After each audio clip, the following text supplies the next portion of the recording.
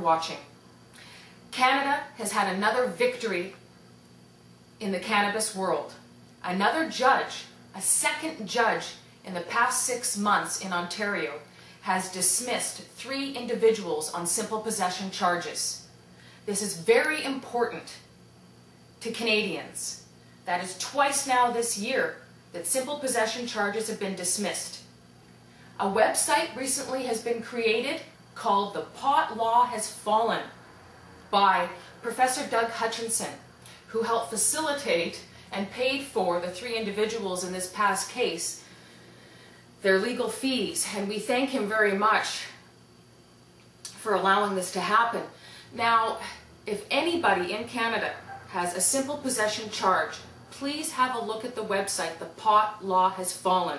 And of course, we'll put it up as usual at the end of the show.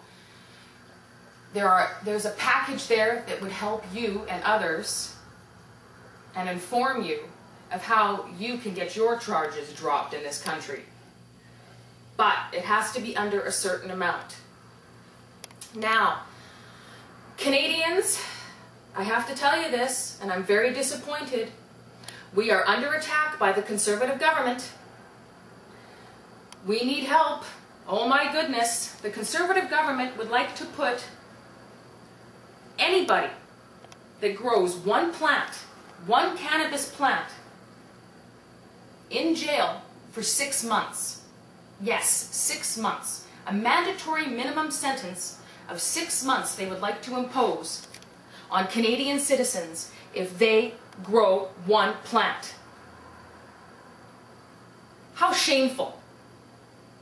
The Conservative government is out to destroy cannabis users. They want to destroy the cannabis culture. Now, all of you need to get active right away. We do not want to see any of these jail terms imposed on innocent citizens of this country who would like to use this plant either as medicine or, yes, for recreational purposes. There is no reason to be rebuilding jails. This is what will happen. 700 people in BC alone will be arrested per year because of this law. And that would mean having to build a new jail in Canada, or in BC. Just in BC, a new jail. How ridiculous is that? How many millions, if not billions of dollars will be wasted? Useless, absolutely useless. Now, to house one prisoner alone is $80,000 per year. Add that up. 700 would be arrested in BC, times that by 80,000. That money would be better spent on maybe helping Canada take care of its dirty little secret. And that dirty little secret, of course, has been Vancouver's downtown east side. A UN official recently made a trip here. And what he saw was hundreds, if not thousands, of poverty-stricken, homeless, addicted souls that need help. They don't need to be arrested. They need help. We need facilities opened to give them the proper means to get on with their lives and get back into society. This is very unfair. A $64 million drug war Stephen Harper wants to impose on us. It doesn't work. We have seen the US drug war and the failure, the complete failure. And it is time as Canadians that we stand up to a US-style government that Stephen Harper is trying to impose on us. Please, one plant, remember this, one plant will put you in jail for 6 months if you were not a legal person like myself. Now, how many people would that be? Considering there are only 1,800 in Canada that are actually legally licensed to either produce or possess or both cannabis in Canada for medicinal reasons. So that puts how many people at risk? We've got about 30 million minus 1,800. Figure it out. Now, I had a very good opportunity this past week to meet the leader of the Green Party of Canada, Elizabeth May. And I asked her what her policy was, or what her party's policy is, on cannabis prohibition. And she told me face to face that her party wants to legalize cannabis. Yes, the Green Party wants full legalization. Regulated, taxed, full legalization. Now, we have the NDP, who a long time ago had said that they would help us. Now, Jack Layton, unfortunately, has gone back on his word, and I'm very disappointed by that. The BC Marijuana Party has been supporting the NDP and promoting the NDP for years. But now we have to take another look. The Liberals are not doing anything for us. The Conservatives are the devil themselves. Let's face it. But now we have the leader of the Green Party and her constituents wanting full legalization. I encourage you all to take a look at every single party and who you support. And I encourage everybody to talk to their local city council, talk to the policymakers of our country, write those letters. You must take action. Make the phone calls to Justice Minister Nicholson. It's very important. We do not want to see any more people go to jail in this country.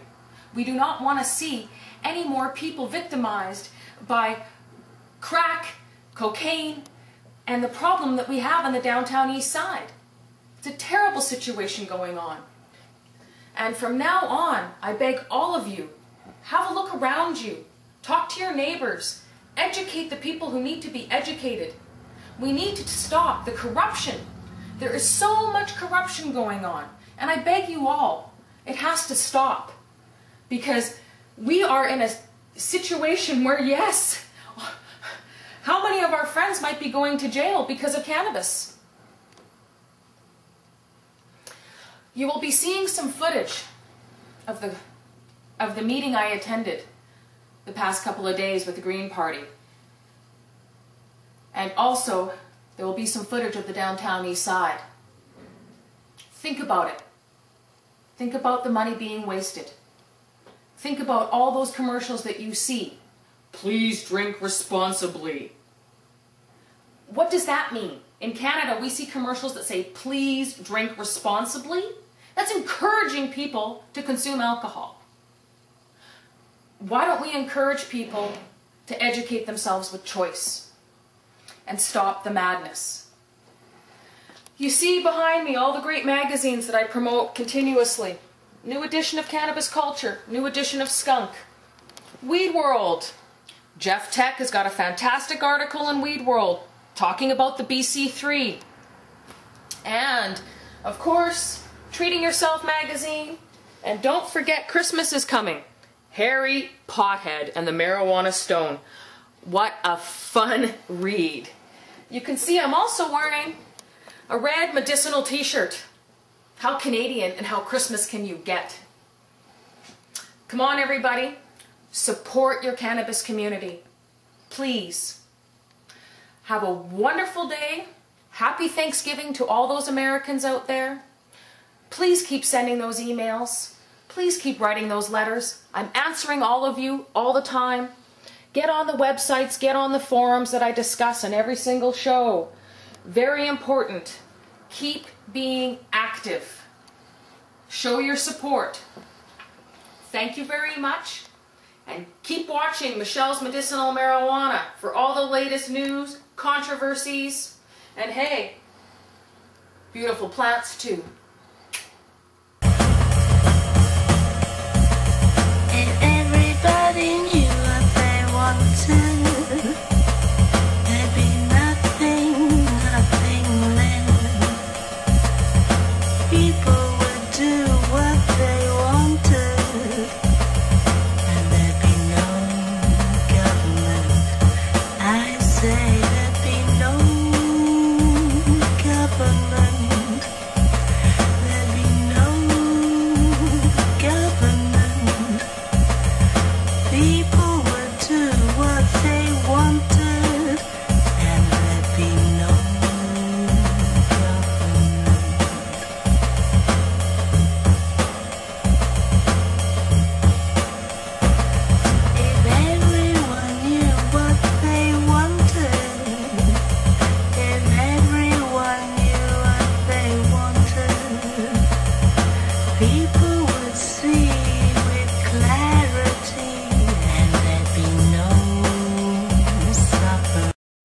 agreement of them, which of course has not happened. So incredible day. It's very good. Yeah.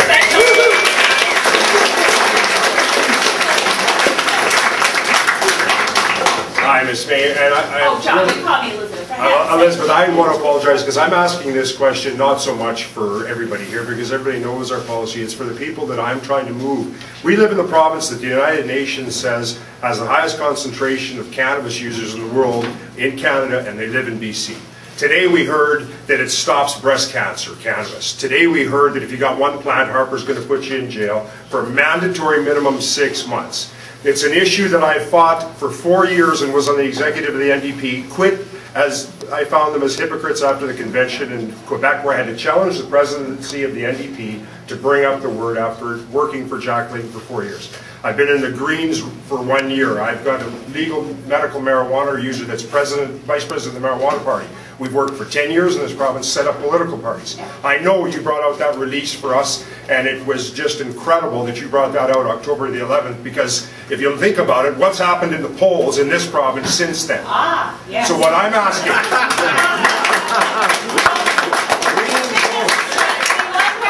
We don't like tasers. Well, That's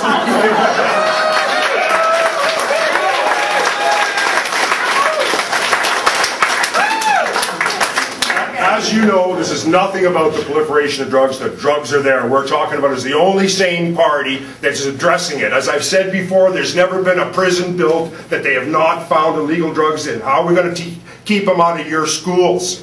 We're winning in the polls because of this issue. These are Canadian citizens. If it's a medical issue, so be it. But I'm asking you, like we asked Jack Layton when he won the leadership of the NDP, if he would do something. Yeah. All the leaders of the NDP were going to do something. He caved. Now, you're going to get a chance in the leaders' debate because we're going to get you in there. Yes. Yeah. We're asking you to stand up and say our policy in the debate. Yeah. No penalty for adult use of cannabis, and get these 800,000 people. Because it would be legal. Yeah. I